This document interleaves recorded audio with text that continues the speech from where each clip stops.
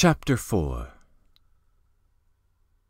We walked a long way, as far as Little Avenue. She was almost running. At last she went into a little shop. I stood still and waited. Surely she doesn't live at the shop, I thought. She did in fact come out a minute later, but without the books. Instead of the books, she had an earthenware cup in her hand. Going on a little further, she went in at the gateway of an unattractive-looking house. It was an old stone house of 2 stories, painted a dirty yellow color, and not large. In one of the 3 windows on the ground floor there was a miniature red coffin, as a sign that a working coffin-maker lived there. The windows of the upper story were extremely small and perfectly square, with dingy green broken panes, through which I caught a glimpse of pink cotton curtains. I crossed the road, went up to the house, and read on an iron plate over the gate, Madame Bubnov. But I had hardly deciphered the inscription when suddenly I heard a piercing female scream, followed by shouts of abuse in Madame Bubnov's yard. I peeped through the gate. On the wooden steps of the house stood a stout woman, dressed like a working woman with a kerchief on her head and a green shawl. Her face was of a revolting purplish color. Her little puffy bloodshot eyes were gleaming with spite. It was evident that she was not sober, though it was so early in the day. She was shrieking at poor Elena, who stood petrified before her with the cup in her hand. A disheveled female, painted and rouged, peeped from the stairs behind the purple-faced woman. A little later a door opened on the area steps leading to the basement, and a poorly dressed, middle-aged woman of modest and decent appearance came out on the steps, probably attracted by the shouting. The other inhabitants of the basement, a decrepit-looking old man and a girl, looked out from the half-opened door. A big, hulking peasant, probably the porter, stood still in the middle of the yard with the broom in his hand, looking lazily at the scene. "Ah, you damned slut, you bloodsucker, you louse!" squealed the woman, letting off at one breath all her store of abuse, for the most part without commas or stops, but with a sort of gasp. "So this is how you repay me for my care of you, you ragged wench! She was just sent for some cucumbers, and off she slipped. My heart told me she'd slip off when I sent her out. My heart ached, it did. Only last night I all but pulled her hair out for it, and here she runs off again today. And where have you to go, you trollop? Where have you to go? Who do you go to, you damned mummy, you staring viper, you poisonous vermin? Who is it? Speak, you rotten scum, or I'll choke you where you stand!" And the infuriated woman flew at the poor girl, but seeing the woman looking at her from the basement steps, she suddenly checked herself, and, addressing her, squealed more shrilly than ever, waving her arms as though calling her to witness the monstrous crimes of her luckless victim. "Her mother's hopped the twig! You all know, good neighbours, she's left alone in the world. I saw she was on your hands, poor folks as you are, though you'd nothing to eat for yourselves. There, thought I, for St. Nikolai's sake I'll put myself out and take the orphan. So I took her. And would you believe it, here I've been keeping her these 2 months, and upon my word she's been sucking my blood and wearing me to a shadow, the leech, the rattlesnake, the obstinate limb of Satan. You may beat her, or you may let her alone. She won't speak. She might have a mouthful of water, the way she holds her tongue. She breaks my heart, holding her tongue. What do you take yourself for, you saucy slut, you green monkey? If it hadn't been for me, you'd have died of hunger in the street. You ought to be ready to wash my feet and drink the water, you monster, you black French poker! You'd have been done for but for me!" "But why are you upsetting yourself so, Anna Trifonovna? How's she vexed you again?" respectfully inquired the woman who had been addressed by the raving fury. "You needn't ask, my good soul, that you needn't. I don't like people going against me. I am one for having things my own way, right or wrong. I'm that sort. She's almost sent me to my grave this morning. I sent her to the shop to get some cucumbers, and it was 3 hours before she was back. I'd a feeling in my heart when I sent her. It ached, it did, didn't it ache?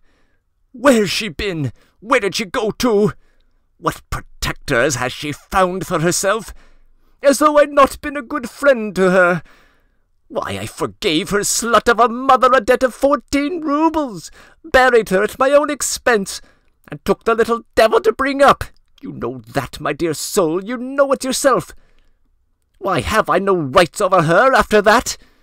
She should feel it, but instead of feeling it, she goes against me. I wished for her good. I wanted to put her in a muslin frock, the dirty slut. I bought her boots at the Gossery d'Or and decked her out like a peacock, a sight for a holiday. And would you believe it, good friends? 2 days later she'd torn out the dress, torn it into rags, and that's how she goes about. That's how she goes about. And what do you think? She tore it on purpose. I wouldn't tell a lie. I saw it myself. As much as to say she would go in rags. She wouldn't wear muslin. Well, I paid her out. I did give her a drubbing. Then I called in the doctor afterwards and had to pay him too. If I throttled you, you vermin, I should be quit with not touching milk for a week. That would be penance enough for strangling you. I made her scrub the floor for a punishment, and what do you think? She scrubbed and scrubbed, the jade. It vexed me to see her scrubbing. Well, thought I, she'll run away from me now. And I'd scarcely thought it when I looked round and off she'd gone yesterday. You heard how I beat her for it yesterday, good friends. I made my arms ache. I took away her shoes and stockings. She won't go off barefoot, thought I. Yet she gave me the slip today, too. Where have you been? Speak! Who have you been complaining of me to, you nettle-seed? Who have you been telling tales to? Speak, you gypsy, you foreign mask! Speak! And in her frenzy she rushed at the little girl, who stood petrified with horror, clutched her by the hair, and flung her on the ground. The cup with the cucumbers in it was dashed aside and broken. This only increased the drunken fury's rage. She beat her victim about the face and the head, but Elena remained obstinately mute. Not a sound, not a cry, not a complaint escaped her, even under the blows. I rushed into the yard, almost beside myself with indignation, and went straight to the drunken woman. "What are you about? How dare you treat a poor orphan like that?" I cried, seizing the fury by her arm. "What's this? Why, who are you?" she screamed, leaving Elena and putting her arms akimbo. "What do you want in my house?" "To tell you you're a heartless woman," I cried. "How dare you bully a poor child like that? She's not yours. I've just heard that she's only adopted, a poor orphan." "Lord Jesus!" cried the fury. "But who are you poking your nose in? Did you come with her, eh? I'll go straight to the police captain. Andrei Timofeich himself treats me like a lady. Why, is it to see you she goes, eh? Who is it? He's come to make an upset in another person's house. Police!" And she flew at me, brandishing her fists. But at that instant we heard a piercing, inhuman shriek. I looked. Elena, who had been standing as though unconscious, uttering a strange, unnatural scream, fell with a thud on the ground, writhing in awful convulsions. Her face was working. She was in an epileptic fit. The disheveled female and the woman from the basement ran, lifted her up, and hurriedly carried her up the steps. "She may choke for me, the damned slut!" the woman shrieked after her. "That's the third fit this month! Get off, you pickpocket!" And she rushed at me again. "Why are you standing there, porter? What do you get your wages for?" Get along, get along. Do you want a smack on the head?" the porter boomed out lazily, apparently only as a matter of form. "Two's company and three's none. Make your bow and take your hook." There was no help for it. I went out at the gate, feeling that my interference had been useless. But I was boiling with indignation. I stood on the pavement facing the gateway and looked through the gate. As soon as I had gone out, the woman rushed up the steps, and the porter, having done his duty, vanished. Soon after, the woman who had helped to carry up Elena hurried down the steps on her way to the basement. Seeing me, she stood still and looked at me with curiosity. Her quiet, good-natured face encouraged me. I went back into the yard and straight up to her. "Allow me to ask," I said, "who is that girl and what is that horrible woman doing with her? Please don't imagine that I ask simply from curiosity. I've met the girl, and owing to special circumstances, I am much interested in her." "If you're interested in her, you'd better take her home, or find some place for her than let her come to ruin here," said the woman with apparent reluctance, making a movement to get away from me. "But if you don't tell me, what can I do? I tell you, I know nothing about her. I suppose that's Madame Bubnov herself, the woman of the house?" "Yes." "Then how did the girl fall into her hands? Did her mother die here?" "Oh, I can't say. It's not our business." And again she would have moved away. "But please do me a kindness. I tell you it's very interesting to me. Perhaps I may be able to do something. Who is the girl? What was her mother? Do you know?" "She looked like a foreigner of some sort. She lived down below with us, but she was ill. She died of consumption." "Then she must have been very poor if she shared a room in the basement." "Oh, she was poor. My heart was always aching for her. We simply lived from hand to mouth, yet she owed us 6 rubles in the 5 months she lived with us. We buried her, too. My husband made the coffin." "How was it, then, that woman said she'd buried her?" "As though she'd buried her." "And what was her surname?"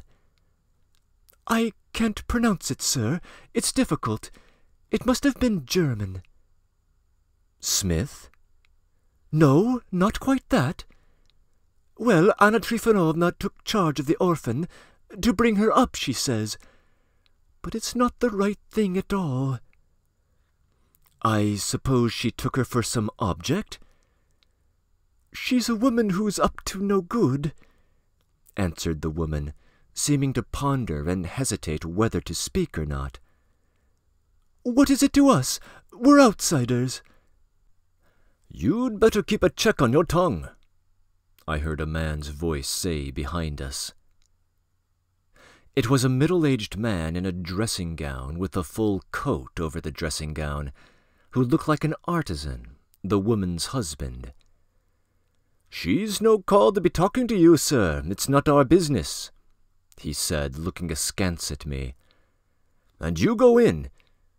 Goodbye, sir. We're coffin-makers. If you ever need anything in our way, we shall be pleased. But apart from that, we've nothing to say." I went out, musing and greatly excited. I could do nothing, but I felt that it was hard for me to leave it like this. Some words dropped by the coffin-maker's wife revolted me particularly. There was something wrong here. I felt that. I was walking away, looking down and meditating, when suddenly a sharp voice called me by my surname. I looked up. Before me stood a man who had been drinking and was almost staggering, dressed fairly neatly, though he had a shabby overcoat and a greasy cap. His face was very familiar. I looked more closely at it. He winked at me and smiled ironically. "Don't you know me?" Breaking in. This passage contains one of the first occurrences of an epileptic fit in the fictional work of Dostoevsky, although the earliest actually appears in his 1847 work, The Landlady. By this time, the author's own epilepsy was significantly worse than it was in his young adulthood, perhaps exacerbated by his experiences as a political prisoner. Obviously, the plot around Elena's background is beginning to thicken. Why her deceased mother should have had a German-sounding surname is currently a mystery. 3 of the characters mentioned here will continue to play small roles in the story ahead: the coffin-maker and his wife, and the unnamed, disheveled, and painted woman described briefly. Of course, a 4th character, Madame Bubnov, will be impossible to forget.